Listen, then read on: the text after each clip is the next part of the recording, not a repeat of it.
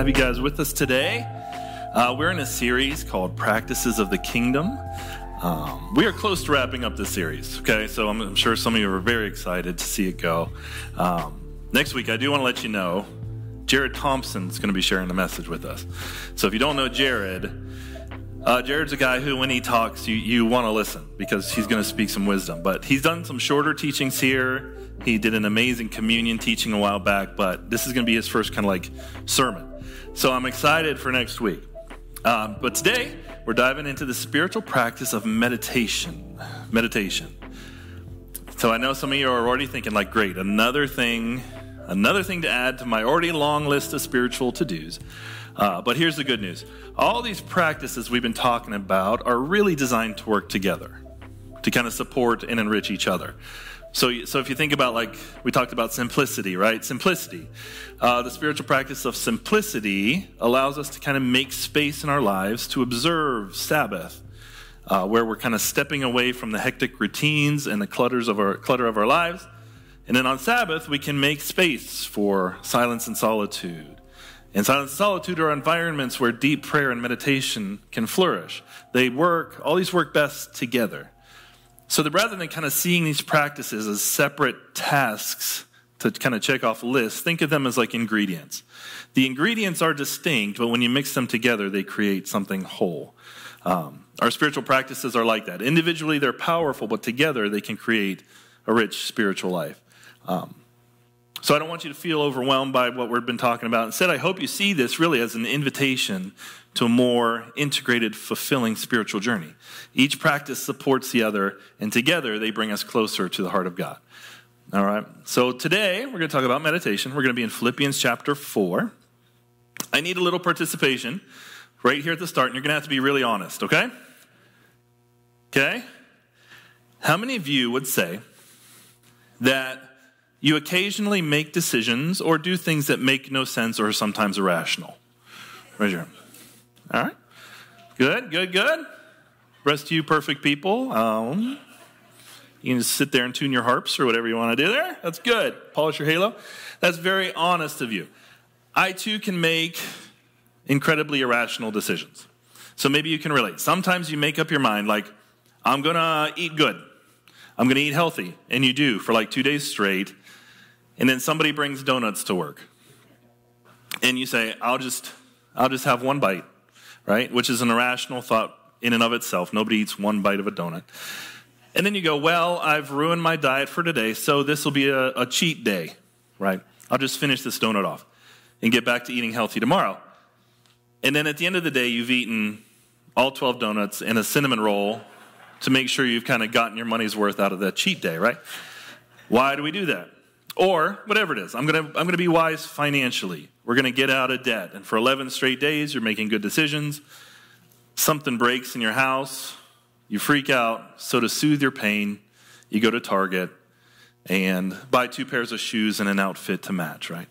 Why is it that we do this? Why is it that so many times when we know we should apologize, we don't, or we know we should take responsibility, we do the opposite?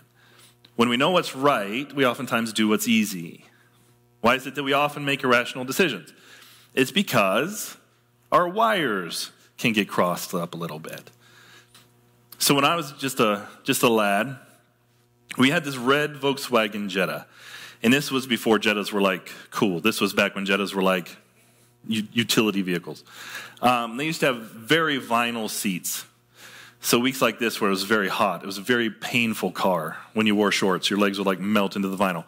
Anyway, we had some work done on this car, and when we got it back, every time we turned left, the horn would beep. Remember that? Yeah. So driving through town, you make a left turn, the car's beeping. Everybody's looking, as a shy kid, so I just wanted to like shrink, right? It was the worst thing that could ever happen to me. My mom would just wave. She'd wave at the people, which made it worse. But why did the car beep when we turned left? There were some wires crossed. And sometimes as human beings on planet Earth, we can get some wires crossed in our minds. There is this thing called neuroplasticity. We've talked about this before. But what that means is your brain's not static. Your brain actually grows and evolves kind of like a computer that's programming itself. So every time you think a thought, it becomes easier to think that thought again. Literally, your brain is creating neural pathways, parts of the brain that fire together, wire together. Which means a thought creates a pathway, which makes it easier then to think that thought again. Which is good news if you're thinking good thoughts. The problem is we often aren't. All through life, your thoughts are programming your brain. So, if a baby smiles and the mama smiles back, the baby's brain says smiling is good. That is true, and a good pathway is formed. If a baby touches something hot, ow, hot, the brain creates a good pathway that says hot is bad. Don't touch the things that are hot. If a baby wants candy, and the dad says no candy, and the baby's like, I want candy, and the daddy says no candy, and the baby cries, and the dad gives the baby candy, the baby's brain makes a connection that crying gets you what you want, right? Our brain is constantly changing, creating neural pathways. It's good news when you think good true thoughts. It's bad news when you believe lies, because your brain basically doubles down and tends to believe the lies more fiercely. And the thing is, many of life's battles are won or lost in the mind. Like the Apostle Paul said this in 2 Corinthians 10:3. He said that, for though we live in the world, we do not wage war as the world does. The weapons we fight with, those of you who are followers of Christ, our weapons are not the weapons of the world. On the contrary, they have divine power to demolish strongholds. What's a stronghold? It's a wrong thought pattern. The connotation of what Paul means when he says stronghold is that of a prisoner locked in a prison of deception, who has believed lies that have put them in this stronghold, this prison. God's power demolishes strongholds. That is why we demolish, we crush, we vanquish arguments and every pretension that sets itself up against the knowledge of God. And we take captive every thought and we make it obedient to Christ. The way the Apostle Paul fought and won the battle of his mind inspires me. So writing from a Roman prison, when he wanted to be preaching in Rome, locked up, he wrote this powerful, encouraging letter to the believers of Philippi. And he ends this letter with a word of encouragement. He doesn't say, I'm so discouraged. Will you pray for me? I'm hurting. Things are bad. I never thought this would happen. Where's God? At the end of the letter, he says, one more thing. Don't forget this. He says, Philippians 4:8. Finally, brothers and sisters, here's what I want you to do. Paul says, whatever is true, whatever is noble, whatever is right, whatever is pure, whatever is lovely, whatever is admirable, if anything is excellent or praiseworthy, think about such things. Paul's saying, if there's one more thing I can tell you, don't forget this. Of everything that we've covered, of everything we've talked about, I want you to remember this. Fix your thoughts on God's truth. I love the way the New King James Version translates the end of the verse. It says this, if there's any virtue and if there's anything praiseworthy, meditate on these things. Why? Why does it matter? Because your thoughts are shaping you. If you cannot control what you think, you will never control what you do. So we have to train our minds. So how do we train our minds? It's similar to training your body. So if I go to the gym and lift weights, or if you go to the gym and lift weights, you're training your body. If I'm working on my mind, I'm training my mind toward truth. But here's the thing.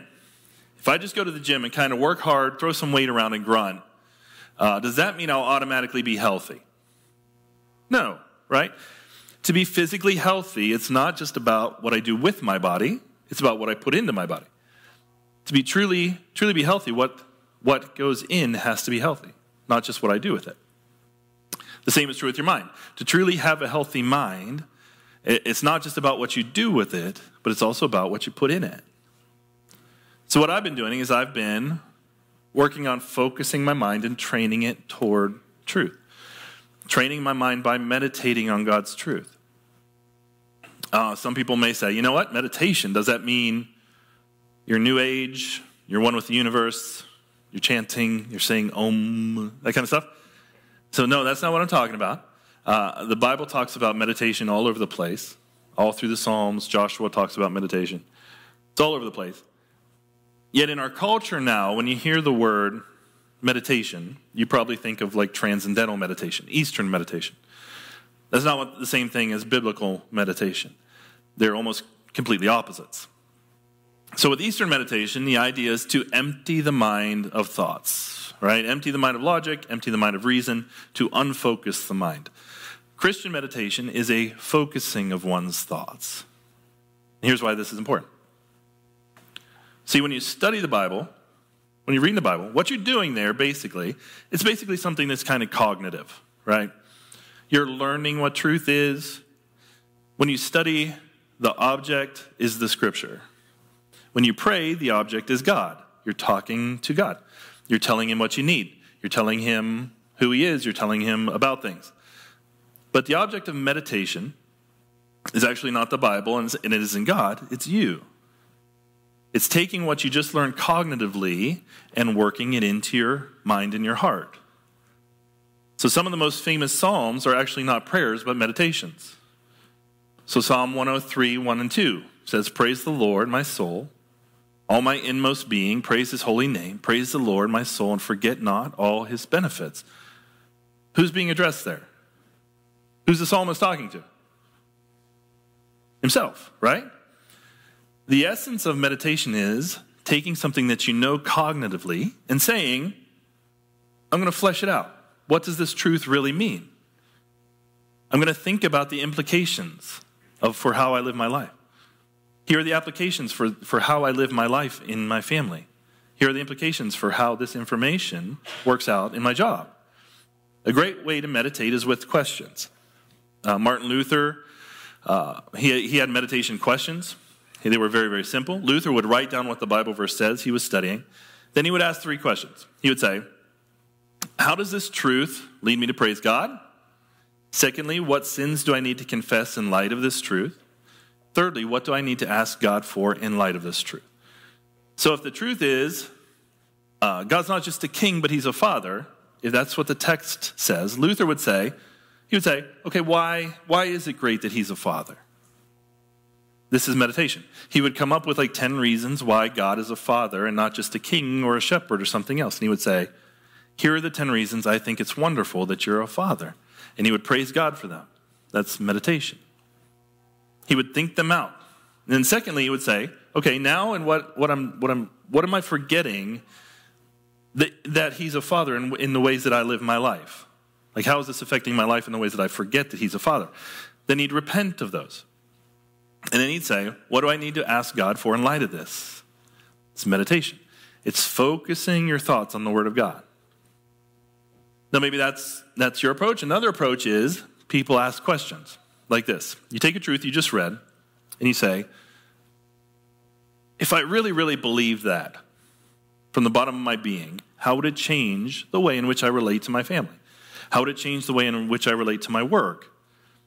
If I really believed I was redeemed, if I really believed I was loved, if I really believed that God will never leave me or forsake me, how would it change my life? Application kind of questions.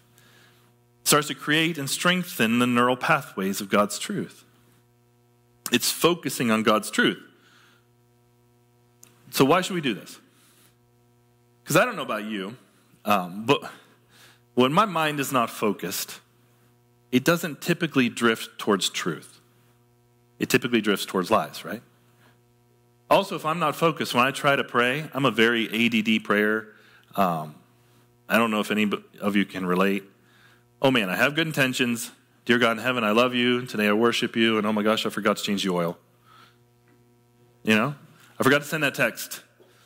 I'm like, oh man, my prayer might last for 32 seconds. And I wonder, what just happened? Did I pray? What? Meditation is training my mind to focus on God's truth. And it will make your prayer life better. Meditating on truth is taking every thought captive and making it obedient to Christ. In Romans, Paul talks about Abraham and the fact that God came to Abraham and he told him when he and his wife were very old that he had to basically stick around and wait until Sarah had a son. God was asking for Abraham to base his whole life on the fulfillment of a promise that seemed very unlikely.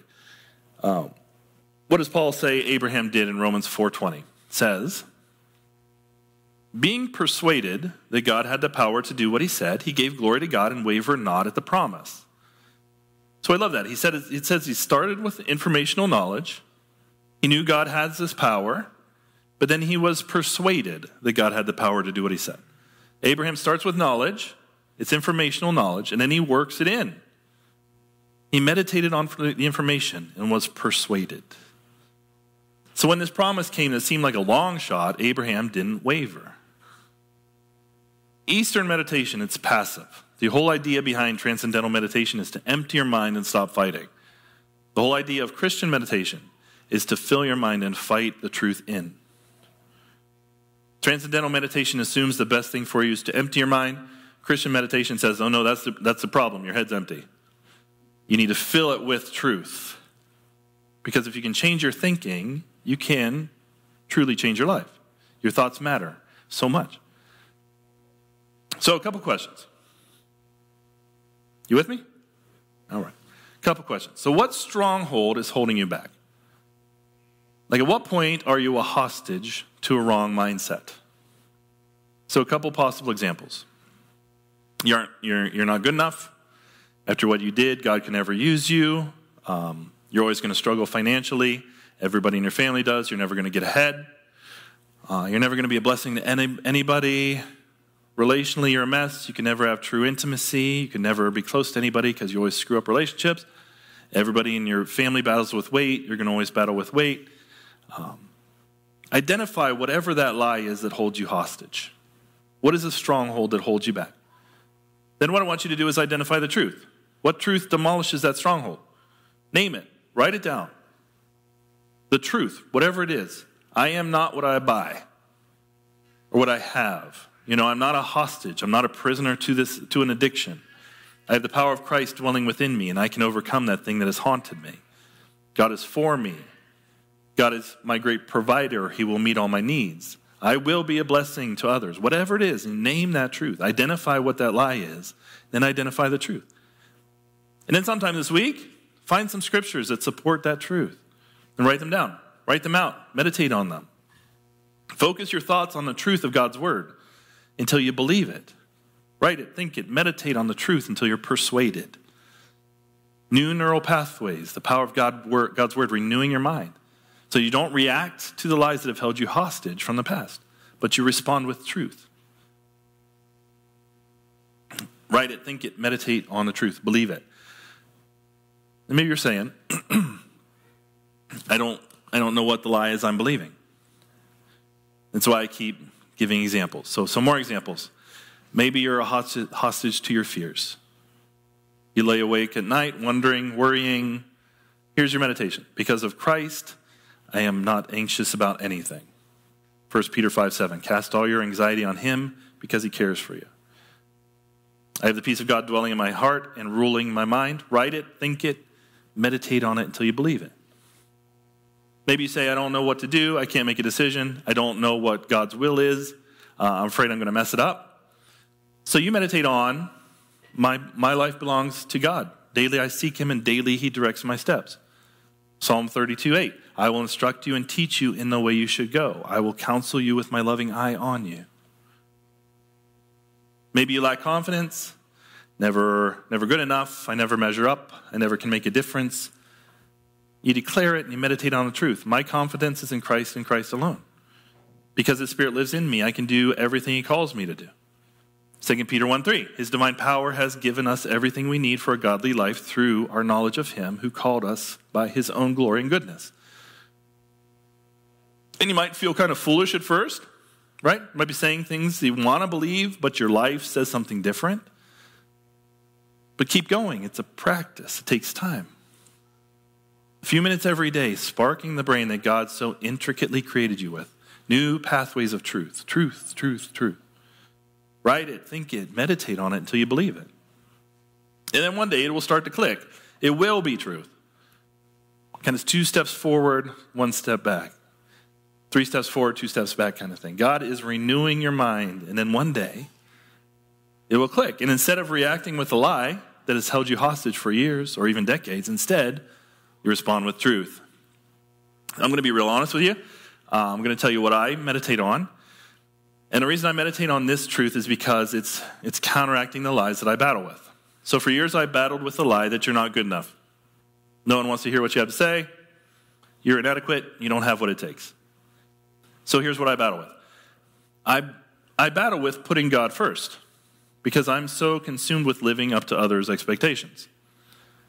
The pressure to accurately communicate God's truth in a way that engages people is a weight that I feel every single day of my life. The weight of being a leader in a church that God's blessing and staying submitted to his Spirit and getting it right and dealing with all the complexities of it is a burden that never ever goes away. So what do? I take in God's word every day. I focus, I meditate on the truth of God. I declare some truths about me from God's word. And I pray for those around me, which takes my mind off me, which is which is super good. So this is what I declare about me. So every day I say this or something very similar to this. I say, Jesus is first in my life. I exist to serve and glorify him. I love my wife and children, and I will lay down my life and serve them. I love people and believe the best about others. Christ in me is stronger than the wrong desires in me. I'm growing closer to Jesus every day. Because of Christ, my family is closer, my body is stronger, my faith is deeper, my leadership is sharper. The world will be different and better because I serve Jesus today. I always end with that. The world will be different and better because I serve Jesus today. Why do I say this? Why do I meditate on this? Because what you believe matters. What comes into your mind comes out of your life. So to finish up, we're going to focus our thoughts on truth for a bit, okay? We're going to take about 4.5 minutes, and meditate on truth today. And the truth we're going to meditate on is that God cares for us. So we're going to play a video up here with some scripture on it. It's about 4 minutes long. I just want us to kind of focus our thoughts on the scriptures that you see. Try not to let your mind wander. Meditate on what the scriptures are saying about God and how he thinks about you, okay? When the video's over, I will pray.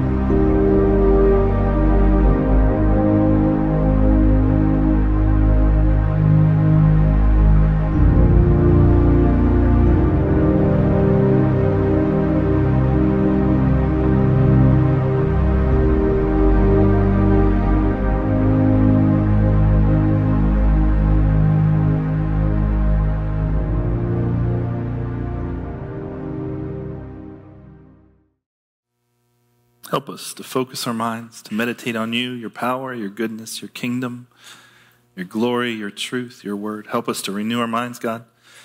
Help us not to react with a lie, but God, help us to respond because your truth dwells in us. Lord, we know that we have not been given a spirit of fear, but a spirit of power and of love and of a sound mind. You are our helper. We will not be afraid. We are not slaves to our habits. We are not prisoners to an addiction. We are empowered. We are called. We are chosen. We are the masterpiece of God, created in Christ Jesus to do good works, which God prepared in advance for us to do. You are for us. You are with us. No weapon formed against us will prosper. Nothing can separate us from the love of God that is in Christ Jesus our Lord. Not angels, not demons, not the present, nor the past. Nothing will separate you from the love of God which is in Christ Jesus. Amen. Amen. If the ministry team wants to come up front, come get prayed for. If you have anything you'd like prayed for. You are who God says you are. Declare the truth and walk in it. Amen? Amen. Free to go, free to come get prayed for if you'd like.